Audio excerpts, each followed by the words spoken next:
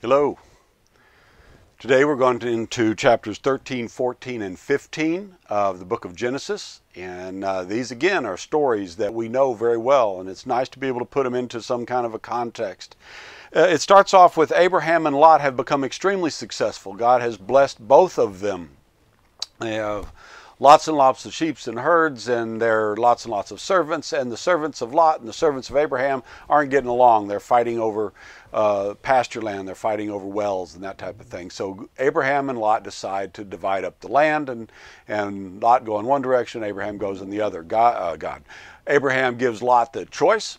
And so what Lot does is Lot says, I think I'll go down to Sodom. So he's going down to live in and near the cities, and Abraham stays in the land of Canaan and lives out in the countryside. And so that's pretty much what we see in chapter 13. Chapter 14, there's an ongoing battle between a number of kings. I won't try to describe their names right now. I enjoy reading them.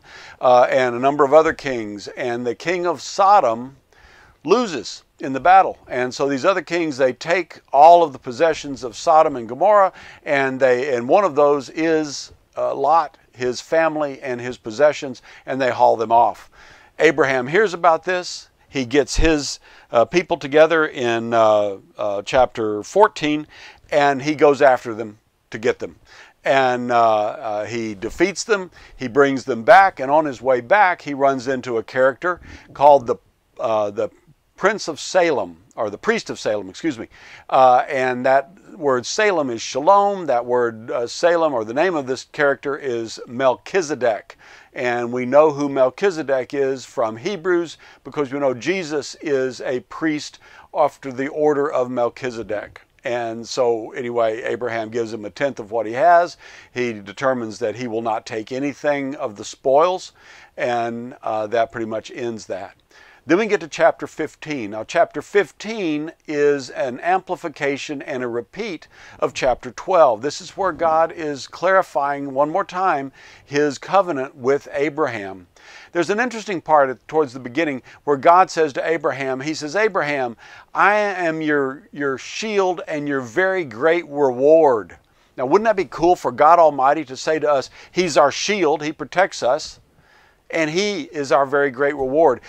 Abraham, though, answers that question, that statement almost exactly like many of us do, and he says, yeah, but what you going to give me?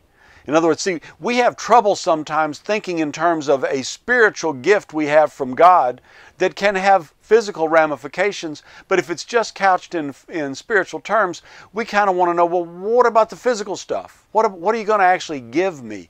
And you see how that goes on. That's a time when God cuts covenant with Abraham, and hold on to that word cut, and then it carries through the rest of the chapter. And so that's where Abraham has now, he's starting to come into his own. He's developed quite a bit of wealth. He's developed some numerical strength because he's defeated these kings. He's got a reputation now, and God is continuing to say to him, Abraham, I'm going to make a great nation out of you. That's these three chapters. I hope you enjoy them. We're going to have a lot more following as we go through Abraham's life. Have a great day, and I'll talk to you again tomorrow. Bye-bye.